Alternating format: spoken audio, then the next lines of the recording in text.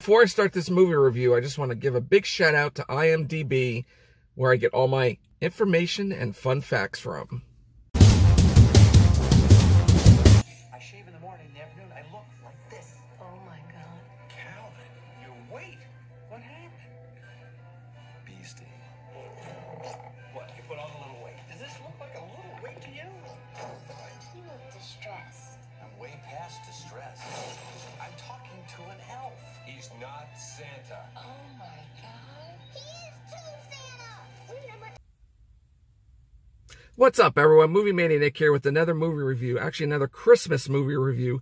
This time the movie is Disney's The Santa Claus, which came out in 1994. It starred Tim Allen, Wendy Crewson, Eric Lloyd, Judge Reinhold, and David Krumholtz. And the director was John Pasquin. So this movie is basically about when a man accidentally makes Santa fall off his roof on Christmas Eve, he finds himself magically recruited to take his place. All right, guys, so I've seen this film numerous times, and honestly, the first time I think I actually ever saw this film was a year later when it actually came out. It did come out in 1994. I was 14 years old at the time. I did not see this when it first came out in the movie theater. It was a year later, and that's when I watched it. I liked it. I enjoyed it. It was funny. Tim Allen is at his best with the comedy, playing Santa Claus. I think everybody did a great job on this film. The cinematography, the storyline, the acting, the CGI, and, you know, the special effects were good at the time when it first came out in 1994. But if you look at it now, it's kind of outdated. But at the time, it was good. Especially the part where Tim Allen plays Santa Claus. He shaves his beard, and in seconds, it magically appears. And he does it again, and it comes back again. That's the comedy aspect of this film. It's very good. Also, the chemistry between Tim Allen's character and Judge Reinhold's character is hilarious, because basically Tim Allen's wife at the time, you know, they did get a divorce, and here comes Judge Reinhold, who's a psychiatrist, and he's kind of a flamboyant psychiatrist in a way. So he's always wearing these cheesy, ugly Christmas sweaters, and Tim Allen's just joking around with him about that. He says, "Oh, where did you get that sweater?" and this and that, and it's really funny. It is a funny movie.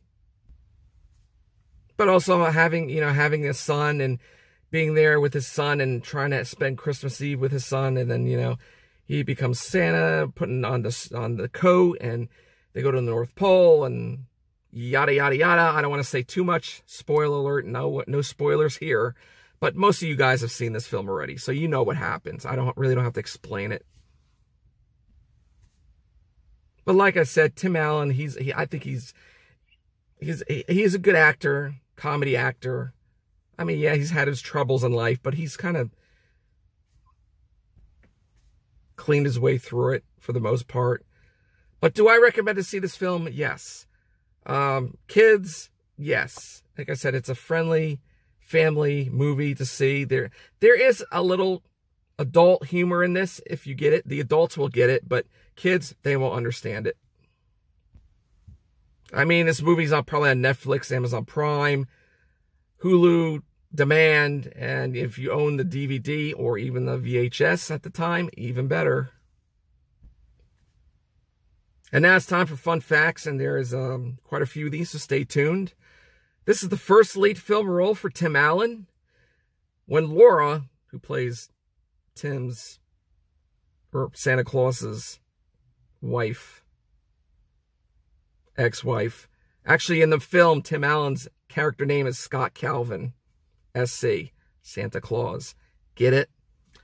But anyway, when Laura looks at the mystery date game, the music we hear is the jingle from the old television commercials for the board game.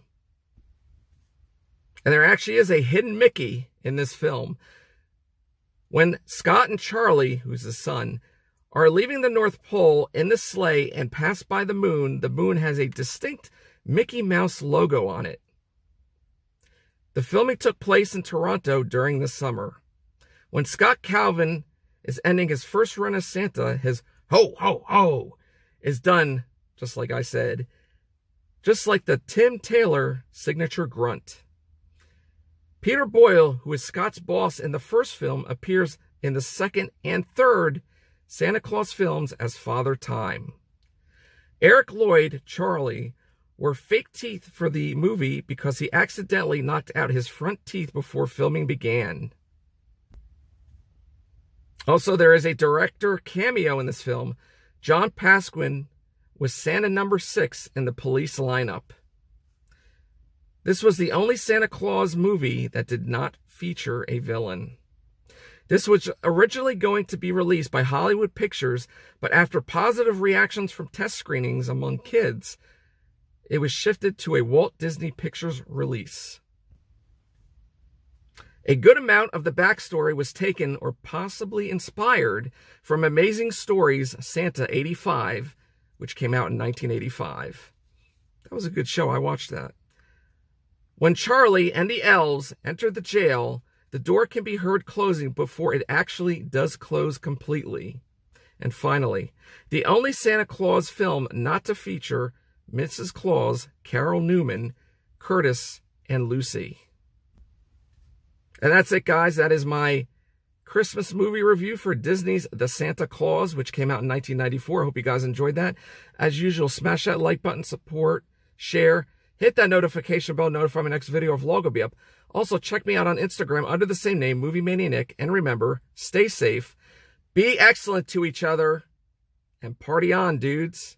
And have a nice holiday.